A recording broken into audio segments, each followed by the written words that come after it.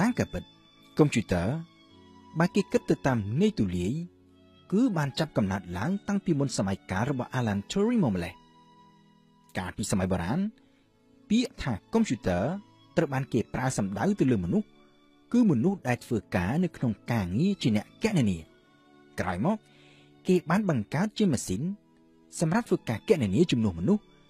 ដែលគេឲ្យឈ្មោះថាម៉ាស៊ីនកុំព្យូទ័រឬដោយខ្លីកុំព្យូទ័រក៏ប៉ុន្តែកុំព្យូទ័រកាលពីសម័យបុរាណនោះមានលក្ខណៈខុសប្លែកគ្នាយ៉ាងដាច់ឆ្ងាយពីកុំព្យូទ័រសម័យទំនើបដែលយើងស្គាល់នៅក្នុងពេលបច្ចុប្បន្ននេះជាទូទៅគេកំណត់ថាកុំព្យូទ័រសម័យបុរាណចាប់កំណើតឡើងតាំងពីឆ្នាំ1801នៅពេលដែលកូនជាងតម្បាញសូត្រម្នាក់នៅក្នុងទីក្រុងលីយ៉ុងប្រទេសបារាំងគឺលោក Joseph Marie Jacques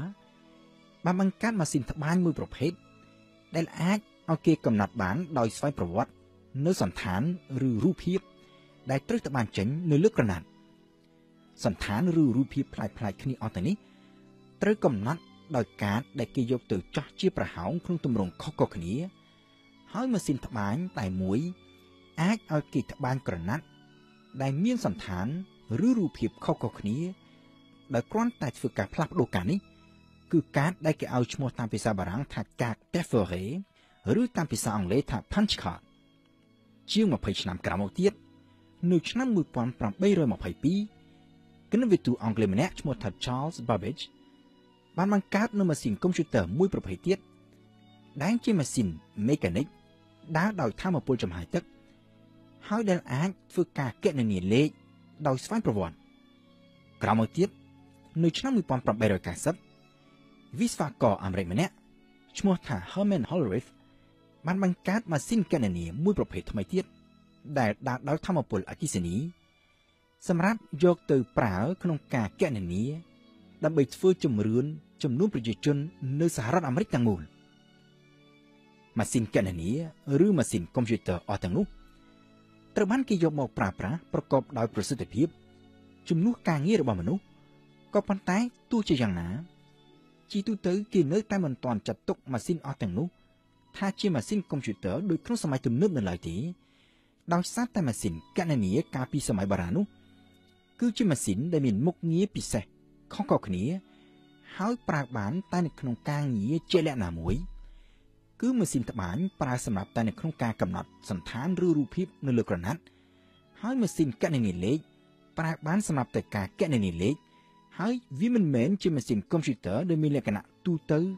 និងទូលំទូលាយដូចជាកុំព្យូទ័រនៅក្នុងសម័យទំនើបនៅឡើយនោះទេ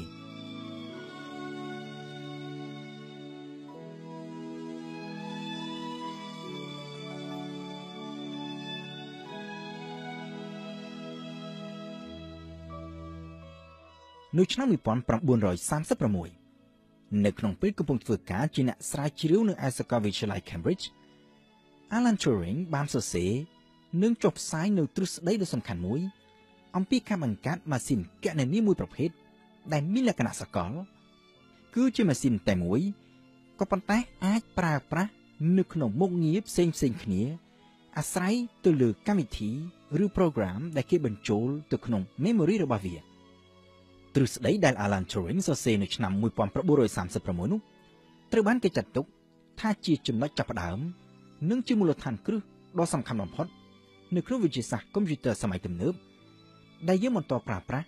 រហូតមកទល់នឹងពេលបច្ចុប្បន្ននេះក៏ប៉ុន្តែនៅពេលនោះ Alan Turing សរសេរតែទ្រឹស្ដីនៅលើក្រដាសតែប៉ុណ្ណោះដោយមិនទាន់បានបង្កើតជាម៉ាស៊ីនកុំព្យូទ័រទៅតាមទ្រឹស្ដីដែលលោកបានសរសេរនៅឡើយនោះទេចាប់ពីឆ្នាំ1939អង់គ្លេសក៏ដូចជាពិភពលោកទាំងមូលត្រូវធ្លាក់ទៅក្នុងសង្គ្រាមលោកលើកទី2ហើយ Alan Turing បានចូលបម្រើការងារឲ្យរដ្ឋាភិបាលអង់គ្លេសដោយទទួលបេសកកម្មជាអ្នកសិក្សាស្វែងរកវិធីបំបែកសារសម្ងាត់របស់អាល្លឺម៉ង់ក្រោយពីសង្គ្រាមលោកលើកទី2ត្រូវបានបញ្ចប់នៅឆ្នាំ1945ទើប Alan Turing ងាកទៅផ្ដោតការសិក្សាទៅលើការបង្កើតម៉ាស៊ីនកុំព្យូទ័រវិញដោយបានយកទ្រឹស្ដីដែលសរសេរកាលពីឆ្នាំ1936ទៅសរសេរលម្អិតចេញជាប្លង់ដែលបង្ហាញពីរបៀបបង្កើតម៉ាស៊ីនកុំព្យូទ័រដែលនៅពេលនោះគេឲ្យឈ្មោះតាមភាសាអង់គ្លេសថា Automatic Computing Engine ម៉ាស៊ីនកុំព្យូទ័រដែល Alan Turing បានគូប្លង់នៅពេលនោះត្រូវបានគេចាត់ទុកថាជាម៉ាស៊ីនកុំព្យូទ័រដ៏ទំនើបនិងដ៏មានល្បឿនលឿនដែលគេមិនធ្លាប់ជួបប្រទះកាលពីពេលមុនមកក៏ប៉ុន្តែម៉ាស៊ីនកុំព្យូទ័រនោះក៏បានត្រឹមតែជាប្លង់នៅលើក្រដាសតែប៉ុណ្ណោះដែរដោយសារតែក្រុមវិស្វករនៅមន្ទីរពិសោធន៍ដែល Alan Turing ធ្វើការនៅពេលនោះ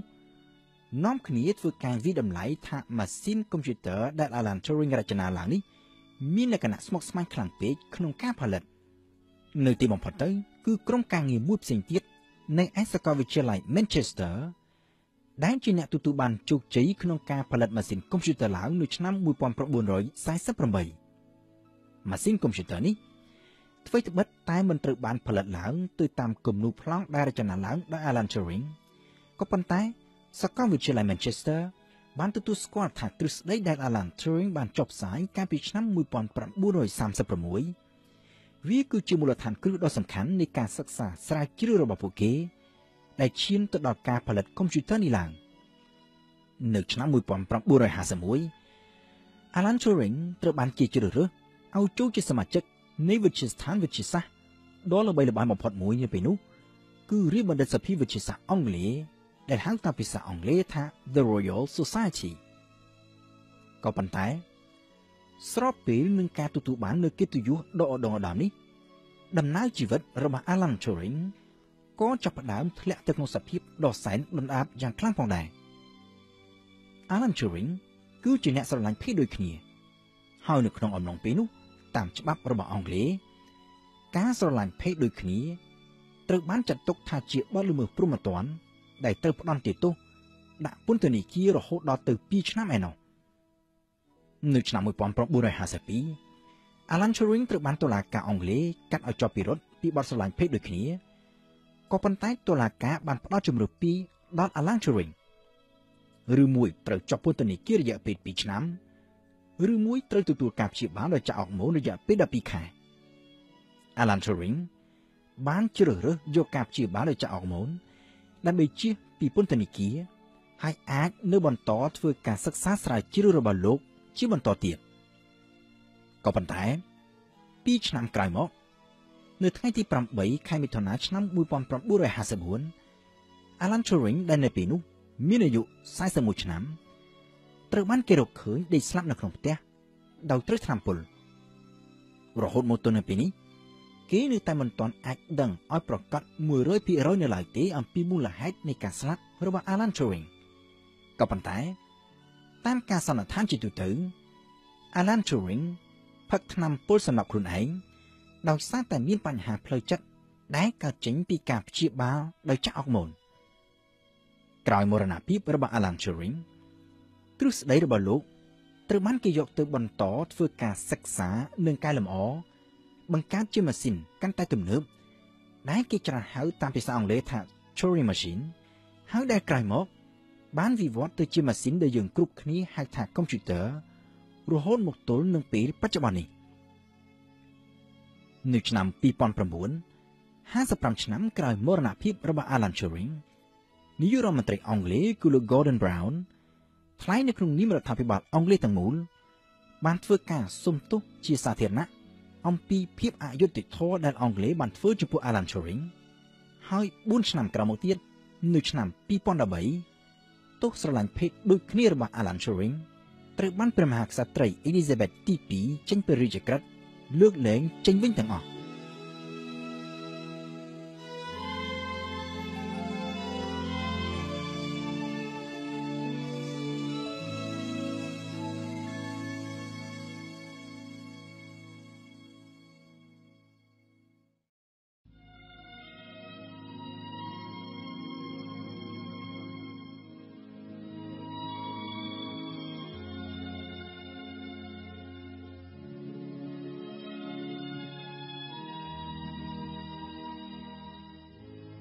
ជាទូទៅ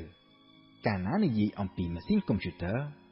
គេច្រើនទៅនាំគ្នាគិតភ្លាមទៅដល់លោក Bill Gates ឬក៏លោក Steve Jobs ក៏ប៉ុន្តែតាមការពិតទៅប្រវត្តិនៃម៉ាស៊ីនកុំព្យូទ័របានចាប់កំណើតឡើង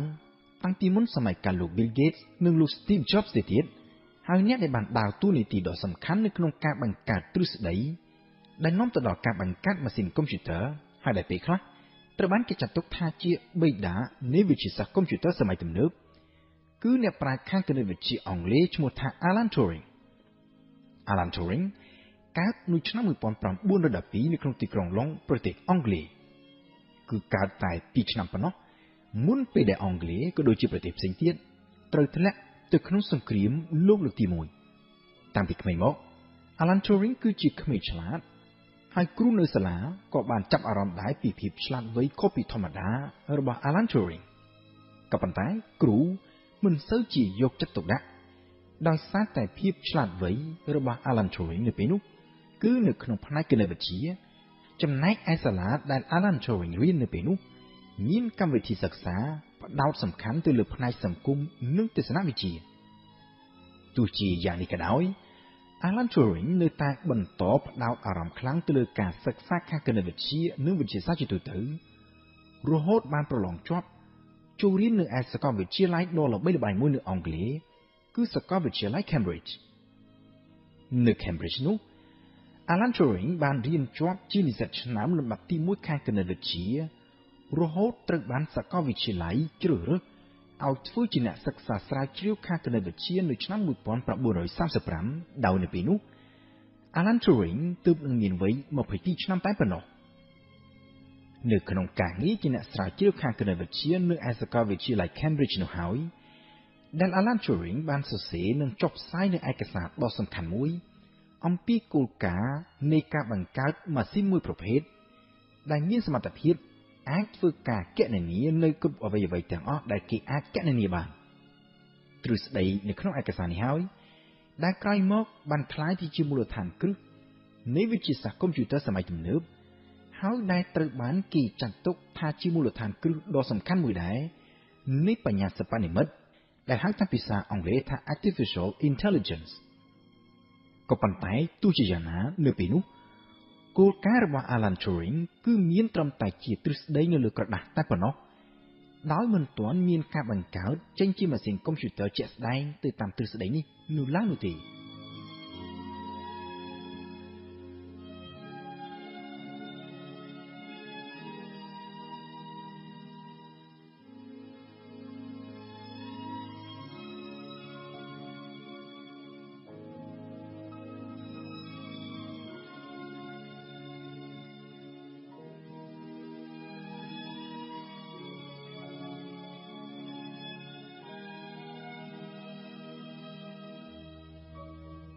នៅឆ្នាំ1936 Alan Turing បានចាក់ចេញពីអង់គ្លេសទៅបន្តការសិក្សាថ្នាក់បណ្ឌិតខាងគណិតវិទ្យានៅឯសាកលវិទ្យាល័យដ៏ល្បីល្បាញមួយនៅសហរដ្ឋអាមេរិកគឺសាកលវិទ្យាល័យ Princeton នៅទីនោះ Alan Turing បានចំណាយពេលត្រឹមតែ2ឆ្នាំប៉ុណ្ណោះក៏បានសរសេរនិក្ខេបរបត់ចប់ហើយទទួលសញ្ញាបត្រខាងបណ្ឌិតផ្នែកគណិតវិទ្យានៅឆ្នាំ1938នៅពេលនោះ Alan Turing នៅក្នុងវ័យត្រឹមតែ26ឆ្នាំត្រូវបានសាស្ត្រាចារ្យនៅ Princeton ស្នើឲ្យនៅបន្តធ្វើការសិក្សាស្រាវជ្រាវថ្នាក់ក្រៅបណ្ឌិតក៏ប៉ុន្តែ Alan Turing បដិសេធហើយសម្រេចវិលត្រឡប់ទៅធ្វើការនៅឯសាកលវិទ្យាល័យ Cambridge នៅឯប្រទេសអង់គ្លេសវិញត្រឡប់ទៅដល់អង់គ្លេសបាន1ឆ្នាំសង្គ្រាមលោកលើកទី2ក៏បានផ្ទុះឡើងហើយ Alan Turing ត្រូវបានរដ្ឋាភិបាលអង់គ្លេសជ្រើសរើសឲ្យចូលបម្រើការនៅក្នុងការិយាល័យពិសេសមួយដែលមានភារកិច្ចសិក្សាស្រាវជ្រាវស្វែងរកវិធីបំបែកកូដសម្ងាត់នៅក្នុងសារឆ្លើយឆ្លងគ្នារបស់កងទ័ពអាល្លឺម៉ង់ដែលជាគូសត្រូវនៅក្នុងអំឡុងពេលនោះអាល្លឺម៉ង់មានប្រព័ន្ធបញ្ជូនសារដោយប្រើកូដសម្ងាត់ដែលគេឲ្យឈ្មោះថា Enigma ហើយដែលគេស្គាល់ជាទូទៅថាជាប្រព័ន្ធបញ្ជូនសារសម្ងាត់ដ៏ស្មុគស្មាញមិនអាចបំបែកបានតាមការពិតទៅ Enigma នេះធ្លាប់ត្រូវបានគណិតវិទូប៉ូឡូញបំបែកបានម្ដងរួចមកហើយតាំងពីមុនសង្គ្រាមលោកលើកទី2ទៅទៀតក៏ប៉ុន្តែពីមួយឆ្នាំទៅមួយឆ្នាំគណិតវិទូអាល្លឺម៉ង់ចេះតែរកវិធីកែលម្អប្រព័ន្ធសារសម្ងាត់នេះឲ្យកាន់តែស្មុគស្មាញឡើងពិបាកនឹងបំបែកបាននៅទីបំផុតទៅវិធីបំបែកកូដសម្ងាត់របស់ប៉ូឡូញក៏លែងមានប្រសិទ្ធភាពដោយសារតែការបំបែកកូដសម្ងាត់នីមួយៗតាមវិធីនេះគឺត្រូវការពេលវេលាយូរហើយនៅក្នុងអំឡុងសង្គ្រាមលោកលើកទី កងទ័ពអាល្លឺម៉ង់បានធ្វើការផ្លាស់ប្ដូរកូដសម្ងាត់ជាថ្មីជារៀងរាល់ថ្ងៃដូច្នេះទម្រាំតែគេអាចបំបែកកូដសម្ងាត់ចាស់បានអាល្លឺម៉ង់បានផ្លាស់ប្ដូរកូដសម្ងាត់ថ្មីរួចទៅហើយនៅឆ្នាំ1938នៅពេលចាប់ផ្ដើមសិក្សាទៅលើប្រព័ន្ធសារសម្ងាត់ Enigma របស់អាល្លឺម៉ង់នេះ Alan Turing មានគំនិតថ្មីខុសពីអ្វីដែលគេធ្លាប់ធ្វើកាលពីពេលមុនជាជាងចំណាយពេលទៅលើការបំបែកកូដសម្ងាត់សម្រាប់ថ្ងៃនីមួយៗ Alan Turing ផ្ដោតការសិក្សាទៅលើការបង្កើតម៉ាស៊ីនមួយដែលមានសមត្ថភាពក្នុងការគណនាក្នុងល្បឿនលឿនហើយអាចបំបែកគ្រប់កូដសម្ងាត់បានទាំងអស់នៅឆ្នាំ1940កិច្ចខិតខំប្រឹងប្រែងរបស់ Alan Turing ក៏សម្រេចបានជោគជ័យរហូតឈានទៅបង្កើតបាននូវម៉ាស៊ីនបំបែកកូដសម្ងាត់ដែលគេឲ្យឈ្មោះថា The Bomb ហើយគិតត្រឹមឆ្នាំ1942ម៉ាស៊ីននេះអាចអានសារសម្ងាត់របស់អាល្លឺម៉ង់បានប្រមាណជាជិត 40,000 សារក្នុងមួយខែហើយក្រោយមកទៀតចំនួននេះបានកើនឡើងរហូតដល់ទៅប្រមាណជា 84,000 សារក្នុងមួយខែតាមរយៈម៉ាស៊ីនរបស់ Alan Turing អង់គ្លេសនិងប្រទេសជាសម្ព័ន្ធមិត្តនៅក្នុងសង្គ្រាមលោកលើកទី2អាចដឹងអំពីព័ត៌មានសម្ងាត់ជាច្រើនរបស់អាល្លឺម៉ង់រាប់ចាប់តាំងពីទីតាំងនាវាមុជទឹករបស់អាល្លឺម៉ង់ពេលវេលានិងគោលដៅដែលអាល្លឺម៉ង់គ្រោងវាយប្រហារព្រមទាំងគម្រោងការសម្ងាត់ជាច្រើនផ្សេងទៀតរបស់អាល្លឺម៉ង់ណាស៊ីនៅក្នុងជួរថ្នាក់ដឹកនាំកងទ័ពអង់គ្លេសនិងសម្ព័ន្ធមិត្តគេទទួលស្គាល់ជាទូទៅថាការបំបែកកូដសម្ងាត់របស់អាល្លឺម៉ង់វាគឺជាកត្តាដ៏ចម្បងមួយដែលជួយឲ្យកងទ័ពសម្ព័ន្ធមិត្តយកជ័យជំនះលើអាល្លឺម៉ង់បានលឿនអាចបញ្ចប់សង្គ្រាមលោកលើកទី2បានឆាប់ហើយអាចកាត់បន្ថយចំនួនមនុស្សស្លាប់ដោយសង្គ្រាមនេះបានរហូតដល់ទៅរាប់លានអ្នកឯណោះហើយដូច្នេះហើយបានជាភ្លាមក្រោយការបញ្ចប់សង្គ្រាមលោកលើកទី2អាដាមសេនីក Dwight Eisenhower ដែលជាអគ្គបញ្ជាការកងទ័ពសម្ព័ន្ធមិត្តនិងក្រោយមកក្លាយទៅជាប្រធានាធិបតីអាមេរិកបានសរសេរលិខិតទៅថ្លែងអំណរគុណដោយផ្ទាល់ដល់កិច្ចខិតខំប្រឹងប្រែងរបស់ក្រុម Alan Turing ខ្លួនឯងផ្ទាល់ក៏បានទទួលនៅមេដាយកិត្តិយសដ៏ខ្ពង់ខ្ពស់មួយផងដែរពីសំណាក់រដ្ឋាភិបាលនៃចក្រភពអង់គ្លេស